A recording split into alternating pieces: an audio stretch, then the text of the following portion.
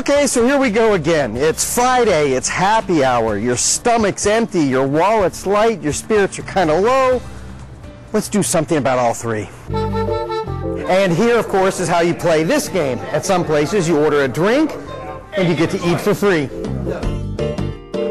At some bars and restaurants during happy hour or hours, the house will fork over free food. You just have to know which places to visit.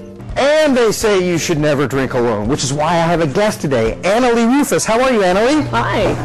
Annalie is with the East Bay Express, and she's an expert on happy hours and Scavenging. free food. Annalie co-authored The Scavenger's Manifesto, Which is a guide to legal ways of acquiring things for less than full price.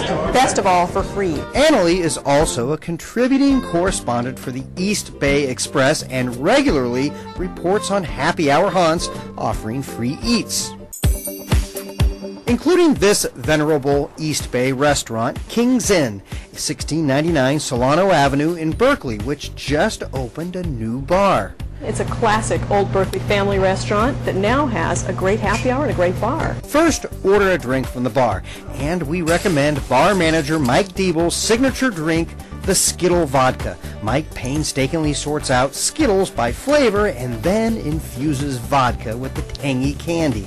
It's Skittlicious. Now, investing in a beverage at King's Inn's entitles you to indulge in a spread including Zesty meatballs, fried wonton noodles, and spring rolls. All you can eat. Who's the smarter person? The person who pays $40 for drinks and a meal, or the person who pays $5 for drinks and a meal? Let's go find another place. Let's go. Next stop, Il Pescatore, Jack London Square.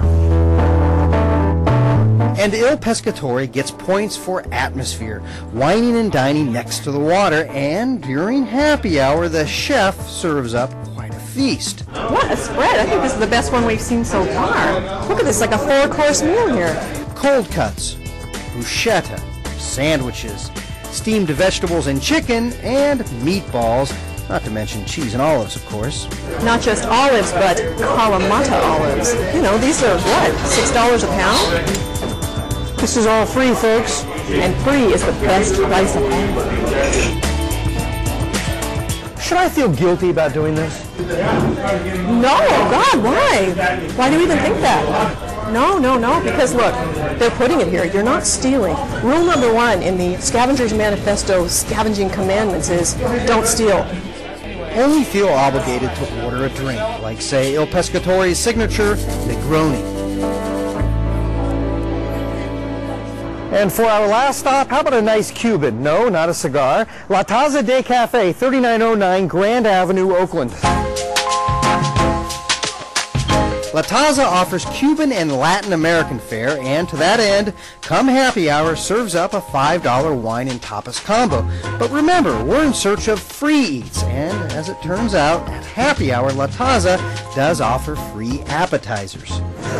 So they call these banderillas. Banderillas. Slices of ham and gourmet cheese, and the chef likes to surprise happy hour guests with a free sampling of food from the regular menu. Tonight it was baby squid, sautéed in its own ink. And while you're at it, enjoy the bar's selection of Spanish wine, or you might want to order their signature drink, El Diablo. For all the places we visited, log on to cbs5.com/Isla Bay. And you may want to pick up Annalie's book on how to eat for cheap or for free. More places should have happy hours. That's why they call it happy hour. We're happy, right?